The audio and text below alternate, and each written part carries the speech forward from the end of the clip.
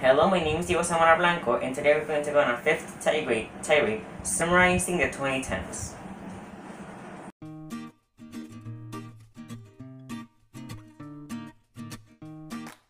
The 2010s just ended a couple of months ago, and with the power of absolutely no hindsight, I'm going to try to explain the 2010s in this short YouTube video. Let's start with the beginning of the decade, with probably the most influential thing that happened in the whole decade, the Arab Spring in December of 2010. Started the revolution of Tunisia, which ended up with the revolution of many Arab countries, including Libya, Egypt, Saudi Arabia, and Syria was already in a bad state, and with the Arab Spring it got worse. So then many people want to immigrate from Syria to other places. They found the European Union to move. Now that led to the immigration problem in like 2015, the midst of 2010s.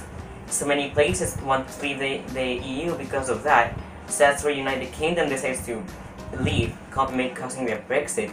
And Scotland was like, no, I don't want to leave the the European Union. So it started an even bigger independence movement, just because of a revolution in Tunisia. So something that I've been noticing throughout the 2010s is that people are starting to get a bit more extremist and polarized. Case in point, the 2016 United States election, choosing Donald Trump. Why? Because he's an extremist and he's racist.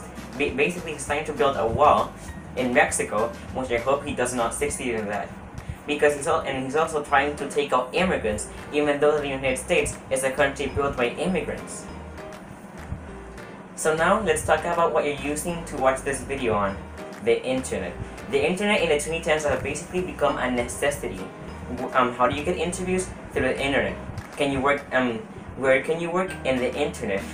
What do you use for entertainment? The internet. So basically, I found that in the 2010s, the internet is basically a necessity.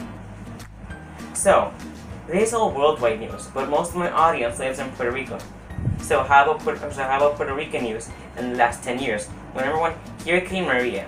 In Hurricane Maria, we were without light and with helpless help from the government, but we still had many Puerto Ricans from other parts of the world, like many people from the United States, giving us help. Another very important thing that happened in the last 10 years in Puerto Rico is the quitting. In that place, basically almost every Puerto Rican united to try to make this guy quit.